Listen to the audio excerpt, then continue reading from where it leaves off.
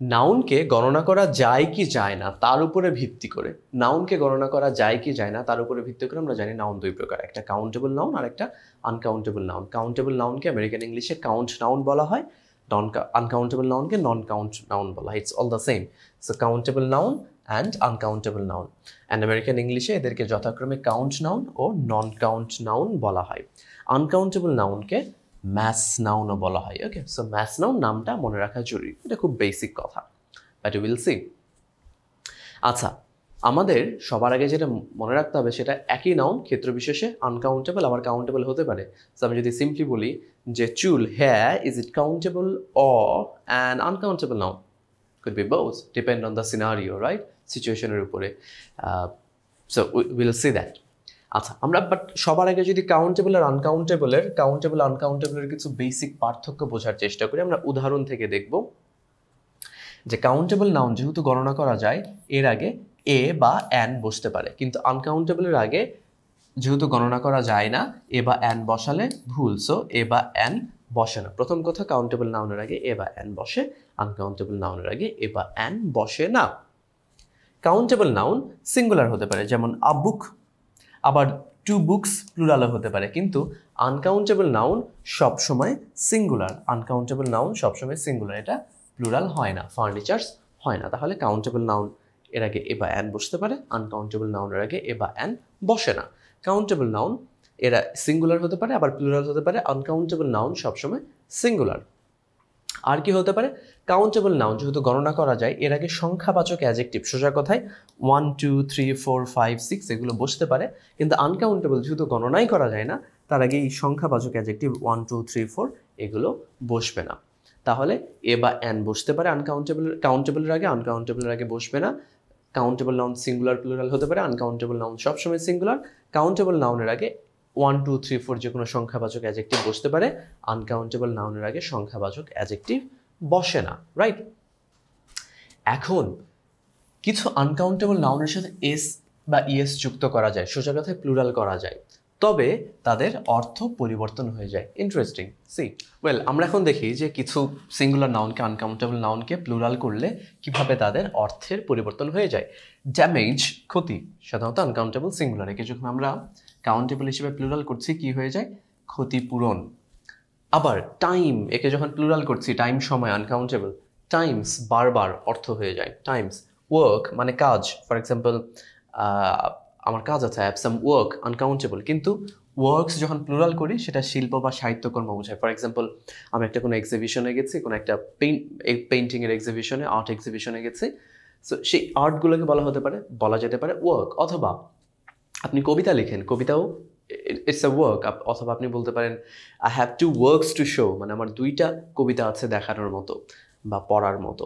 So এই ক্ষেত্রে যখন ওয়ার্কস প্লুরাল হয় শিল্প বা সাহিত্যকর্ম বোঝায়। বিজনেস, কি করেন আপনি? আমি কি করি? ব্যবসায়। সো আনকাউন্টেবল, পেশা হিসেবে আনকাউন্টেবল, কিন্তু যখন আমরা বলছি বিজনেসেস, ব্যবসার ধরন বা ব্যবসা প্রতিষ্ঠান বোঝায়। শি হ্যাজ 5 বিজনেসেস, তার 5টা ব্যবসার প্রতিষ্ঠান আছে বা 5 ধরনের ব্যবসা আছে। ক্রপ, শস্য, ক্রপস গাছগাছালি। ওয়াটার, পানি, ওয়াটার্স মানে জলাশয়, পুকুর, নদী, নালা ইত্যাদি।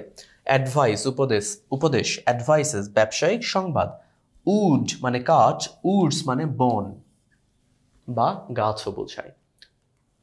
ওয়েল, আমরা কিছু গুরুত্বপূর্ণ নন কাউন্ট বা আনকাউন্টেবল নাউন দেখি যেগুলো আমাদের প্রায়শই পরীক্ষা আসে এবং আমরা ভুল করি। ইনফরমেশন সবসময় uncountable singular. Food could be singular plural but mostly uncountable singular. Luggage সবসময় সিঙ্গুলার। সোপ, এটা কিন্তু আমরা প্রায়শই ভুল করি, soap uncountable, so singular. Knowledge uncountable. Courage, homework, soup. Advertising, remember advertisement বা অ্যাডভার্টাইজমেন্ট সেটা প্লুরাল বা মানে সেটা কাউন্টেবল, সিঙ্গুলার প্লুরাল দুটাই হতে পারে, কিন্তু অ্যাডভার্টাইজিং এটা আনকাউন্টেবল। কর্ন শস্য। পেশেন্স ধৈর্য। Poverty uncountable. Lakh laser. News, এটা কিন্তু প্লুরাল এস না, নামটাই নিউজ, নামের সাথে বানানোর সাথে এস আছে। Fun, permission, কেয়াস। Furniture, machinery, machine countable কিন্তু মেশিনারি আনকাউন্টেবল। মানি আনকাউন্টেবল, ইম্পর্টেন্ট, ভুল হয় কিন্তু। Poetry, uncountable. Poems could be countable. Anger uncountable, air uncountable, তাহলে কিছু আনকাউন্টেবল নাউন এগুলো আমাদের ভুল হয়। আরও আছে sand, mathematics, scenery, music, politics, measles মানে হাম, অ্যাডভাইস, প্রোগ্রেস, ইকোনমিক্স, এগুলো নামের সাথেই এস আছে, mum's, meet, toothpaste, physics, ইকুইপমেন্টটা important, damage, time, এগুলোকে আমরা দেখলাম যে প্লুরাল করলে কাউন্টেবল করলে অর্থের পরিবর্তন হয়। আচ্ছা এখন আমরা দেখব যে কিছু শব্দ যেমন এগ্রিমেন্ট, এটার সিঙ্গুলার কাউন্টেবল হিসেবে ব্যবহার আছে, নন কাউন্ট হিসেবেও বা আনকাউন্টেবল হিসেবেও ব্যবহার আছে, এবং দুই ক্ষেত্রে অর্থ আলাদা। দেখা যাক এগ্রিমেন্ট মানে চুক্তি। আমি যদি বলি আজকে আমি 2টা চুক্তি স্বাক্ষর করেছি, তখন সেটা কি কাউন্টেবল চুক্তি অর্থে। কিন্তু এগ্রি করা মানে কি সহমত পোষণ করা, সেটা নাউন কি এগ্রিমেন্ট মানে কারোর সাথে মতের মিল অর্থে, তখন সেটা আনকাউন্টেবল। আবার বিজনেস, ব্যবসার ধরন বুঝালে কাউন্টেবল। আমরা যদি সিম্পলি বলি ব্যবসা, তার প্রফেশন হচ্ছে ব্যবসা, তখন সেটা আনকাউন্টেবল। কিন্তু সে তার কয়টা ব্যবসা আছে, ব্যবসার ধরন বা ব্যবসার প্রতিষ্ঠান, তখন সেটা কাউন্টেবল। দেন ফায়ার মানে তো আগুন, সেই অর্থে সেটা আনকাউন্টেবল, আগুন লেগেছে। কিন্তু ফায়ার মানে যখন ফায়ার ইভেন্ট বোঝানো হয়, অনেকভাবে হতে পারে। আমরা যদি বলি যে আজকে 2টা অগ্নিকাণ্ডের ঘটনা ঘটেছে, 2টা ফ্যাক্টরিতে আগুন লেগেছে আনফর্চুনেটলি, তখন সেটা কাউন্টেবল। আবার গ্লাস মানে কাঁচ, তখন সেটা উপাদানবাচক, আনকাউন্টেবল। কিন্তু গ্লাস মানে তো আবার পানি খাওয়ার গ্লাস হতে পারে, তখন সেটা কাউন্টেবল। আচ্ছা অনার মানে যখন সম্মান, রেসপেক্ট, আনকাউন্টেবল। কিন্তু অনার মানে যখন অ্যাওয়ার্ড বোঝায়, he has got to honours, তখন সেটা কাউন্টেবল। আবার লাইট মানে যখন আলো, সেটা তো আনকাউন্টেবল। কিন্তু লাইট মানে যখন লাইটের উৎস বোঝায়, বাল্ব বোঝায়, বাতি বোঝায়, তখন সেটা কাউন্টেবল।